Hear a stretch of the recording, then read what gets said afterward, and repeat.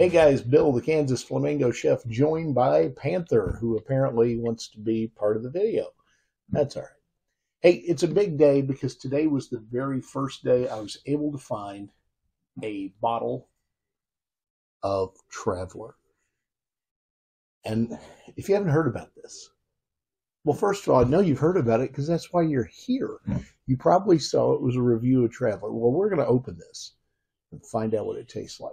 It's kind of an interesting product. I mean, if you look at the history behind it, nobody's really sure exactly what it is. Buffalo Trace is bottling it, but it's a collaboration with Buffalo Trace, a master distiller, and of all people, Chris Stapleton. Now, it's named Traveler to give homage to his first album, which was Traveler. If you're a Chris Stapleton fan like me, it's kind of a win-win. I really want it to be good, and I'm a Buffalo Trace fanatic, so I really want it to be good, but I'm a little concerned because my understanding is there are no neutral grain spirits. I mean, you can read all of the information online, and it's retailing for $39.99, and that's what I got it for here locally in Wichita, but I'm told people are paying a lot more. But we know it's not a bourbon because it flat says whiskey, not bourbon. We know it's a blend. We know it's blend number 40. And according to the back of the bottle, it was nearly 50 different blend attempts, and this was the one they chose. So, I mean, it's designed by Harlan Wheatley. It can't be bad, right? And it came out of Buffalo Trace. What we do know for a fact is that it's a blend of Sazerac products. Now, that could be just about anything because they own a lot of stuff. I mean, they own 1792. Obviously, they own Sazerac. They own Blanton's and Buffalo Trace and even Caribou, Canadian whiskey. So as far as I know, it could be a blend of any of this, or it could even be a Canadian whiskey. So I'm interested to see what it's going to smell like and taste like. And the only way to find out is to open it up. One of the things I will say I like about the bottle is it's very simple. It looks almost frontier-like with the cork and the label on the back giving the information, and then the inside of the label actually giving a map of travels. It's kind of cool.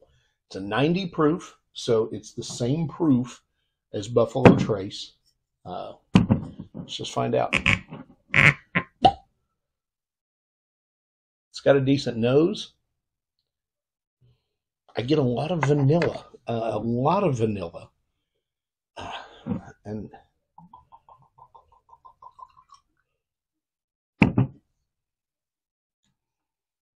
well, that's interesting. So the only way I know how to explain this, it kind of smells like a vanilla cupcake. It has that real vanilla smell and a little bit of caramel.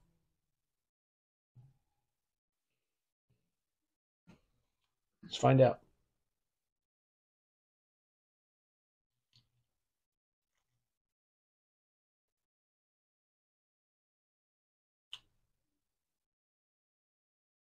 Okay, so my first impressions, a lot of vanilla. A lot of vanilla. Very little oak. I get a little caramel, almost an apple flavor. Kind of like that sweetness of apple juice when it first hits your mouth.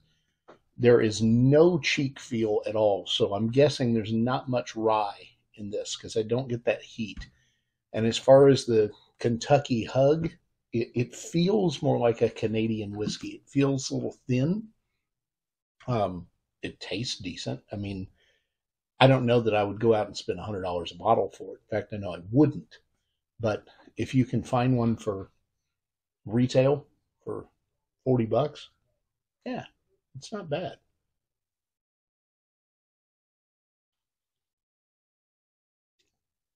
Now, I will say this. If I'm comparing it to this, they're not even similar. This has that rye kick and the strength of a strong whiskey. This is very almost an empty finish. It's like there's nothing left behind.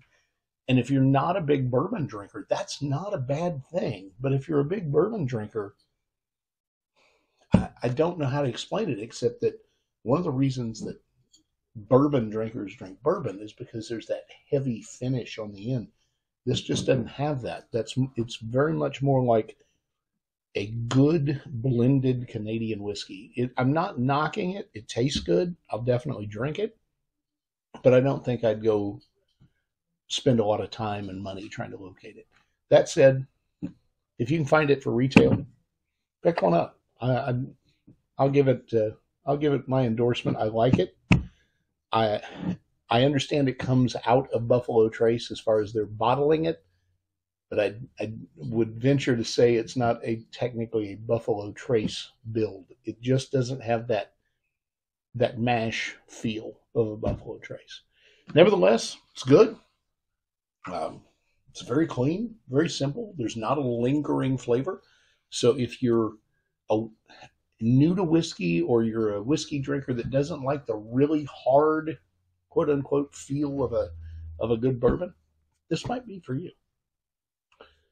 Until next time, eat fabulous, drink fabulous. Let me know if there's something you'd like to know about, something you'd like me to try, a cocktail you'd like me to make. I got a bunch of cocktail videos coming up this weekend. And, of course, if there's food you'd like me to make. We'll see you soon.